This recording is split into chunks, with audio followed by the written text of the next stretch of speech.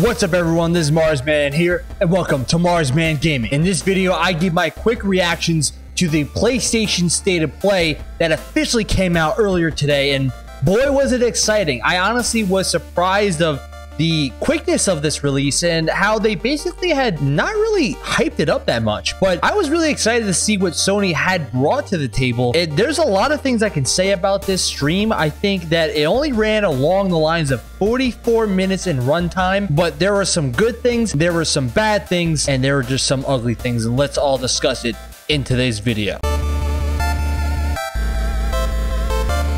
Let's talk about the good. And I honestly think the biggest thing in my eyes that I was really happy to see was the fact that Resident Evil 4 had officially been given a teaser trailer of sorts, but been officially announced, and I was so happy to see that it's been brought back, because honestly Resident Evil 4 was considered to be the best of all the Resident Evil games, and it really put Resident Evil back on the popularity scale for a lot of people. I think that this game is going to be extremely hyped up. I think it's going to meet that standard, and it is set to release March 23rd 2023, and I can guarantee you that everybody is going to be dying to have this game. And PlayStation didn't necessarily make an announcement that this is exclusive, so it seems like to me that this will be a multi-platform game. What it means is that everybody will be able to enjoy this game when it finally releases, and I am honestly just excited about it. Another major positive that I saw from the State of Play was Final Fantasy 16. I really liked the way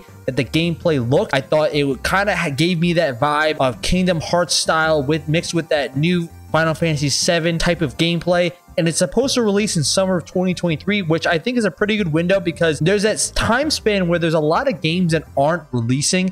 For instance, this year when we're looking at the summer, there's not really a lot of games here that we can play, and I think this is that window where it's before the fall season, which is really exciting, and it's right after the winter, which is where everything is kind of jumping off point. The summer releases are really slim, so I think this is a perfect time for another big game to release. Street Fighter 6 was pretty cool too. I'm not really a big fighter fan, but I think that this is a classic game series, and it's going to be brought right into the fray. And just like I said with Resident Evil 4, this seems to be a multi-platform game. It's going to come to Xbox Series S and X consoles, as well as the PC, so I'm going to be excited to try this out at some point, and just happy to see that everyone's going to enjoy another installment. Now, along with the good is going to come with the bad. Generally, when I'm looking at the bad things here, there's just a few games that I really was not interested in playing. For example, Stray, which is a game about you being a stray cat surviving the times in a futuristic city, is supposed to release July 19th. It's coming out very soon. It does not look appealing to me whatsoever. I honestly don't really care about playing as a stray cat walking around the streets. Maybe some people would really want to play a cat simulator, but for me, honestly, I don't think this is really that big of a deal. I think it's kind of boring in my opinion. The fact that you're getting a only announcement that we had about Spider-Man was a remastered Spider-Man version that is set to go for not only just on PS5 version, but for PC, and that's coming in later in August 12th, 2022. I thought this is bad because you didn't even set really any sort of trailer for a new Spider-Man game. I thought this is a good chance for you to at least announce a new Spider-Man game, or at least give more of a trailer that has more cinematics, something that gives you a story based on what it's going to be. I know it's not coming for some time, but I think they dropped the ball on giving you another trailer to extend Spider-Man hype to keep getting more and more popular. Another bad, in my opinion, would be some of these VR games. Now, granted, I think the look of some of them look really good. Like, I thought Horizon Call of the Mountain looked really good. Like, the graphics looked really phenomenal. And some like the Walking Dead PSVR games, and some other these other ones like No Man's Sky looked really nice. The graphics looks pretty solid, but I honestly don't think VR is a pretty popular niche. I mean, there is some people that really enjoy it on the Oculus side, but I don't really see the Horizon VR game being too popular. I think, yeah, if you're a PlayStation fan and you like Horizon, definitely you'll probably pick it up if you have PSVR too. But if you don't have it, like, I have a PS5, I enjoy playing PS5 games, I'm having a lot of fun with it, a lot of great games so far, but I don't feel inclined to go out and get a PSVR 2 because I'm playing Horizon Call of the Wild on Call of the Mountain on it. And I don't really think that this game gives me a incentive to go out and buy a VR. I think honestly I'd rather just not get it and buy a few more PlayStation games that come along with it. The straight up ugly, in my opinion, is going to be the biggest issue I have with the State of Play event, that God of War was not even discussed.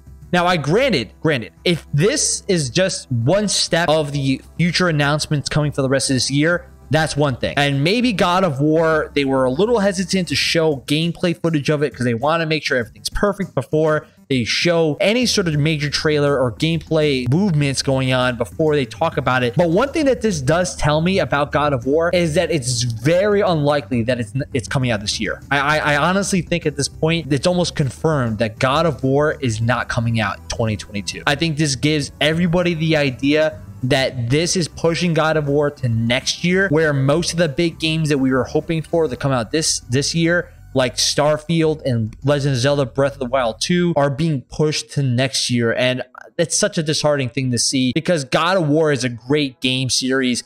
PlayStation 5 really needed another major title to push the PlayStation 5 forward, because as much as people want to say the Horizon Forbidden West is a good game, and don't get me wrong, it is a good game, but it wasn't as popular as people wanted it to be. And you're going up against the giant as Elden Ring. It kind of seems like Elden Ring is going to just cakewalk or moonwalk to the finish line for the Game of the Year contention.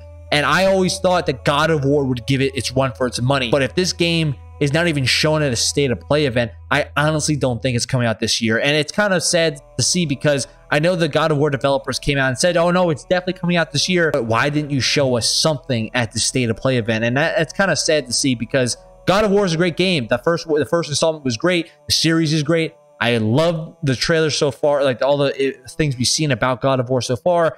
But I'd really want to see a trailer to really push this momentum and hype going forward, and they did not give me anything. The last thing I want to talk about for the ugly was there's not a lot of exclusives here. I mean, granted, I know that Final Fantasy 16 seems like it's going to be an exclusive based on all the reports that it says, you know, but big games like, obviously, like you get into a lot of these PSVR games, which is our exclusives, but everything else is not. I mean, when you're looking at Street Fighter 6, not exclusive. Resident Evil Village and Resident Evil 4 Remake, not exclusive. I mean, I know that Resident Evil Village is getting a VR, but I don't really get like this hype behind just playing VR. Like, you know, the games that they announced were like Callisto or the Callisto's Protocol or Stray or a revamped version of Miles Morales and Spider-Man Remastered's coming to play.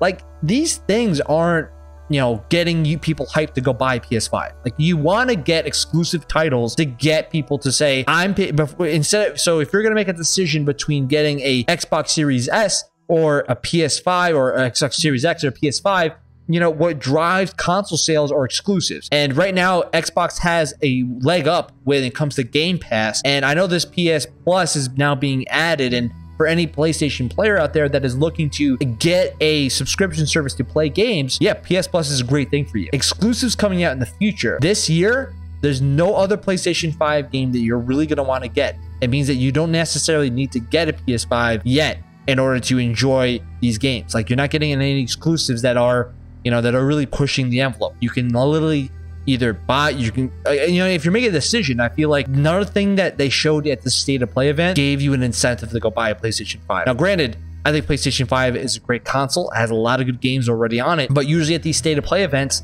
you're looking to see exclusives. Like, this is the equivalent of Sony's E3. You want to see big splashes. Xbox is coming out with their big event coming soon. I know the Summer Games Fest is coming out this next week, and you're hoping to see some more Sony exclusive games being announced or released, but this State of Play event did not do any of that, and I think that's a big ugly sign. I think that they had a chance to show God of War or show more exclusives, and they missed the ball. Like, you really need to capitalize on these big moments, because you're giving a lot of those Sony fans that are really trying to play as many Sony games as possible, as many exclusives as possible, and they're playing Elden Ring. Like, they're not playing any other exclusives that are coming out this year, and it seems like everything's being pushed to next year. And unfortunately for game fans, this is not a good sign. That's my honest opinion about the State of Play event. It was really interesting. I had a lot of fun watching it. I was happy to see gaming news come out because honestly, I'm just a gamer, an avid gamer in general. So seeing something like this come out was great to see, but I wish I saw some more. But the games I did see were very cool. Just needed some more exclusives. And also, please show us some God of War stuff. Hopefully it doesn't get delayed to next year. I really hope it doesn't. Thank you guys for watching. This is Marzzman from Marzzman Gaming, signing off for the night. Peace out, guys.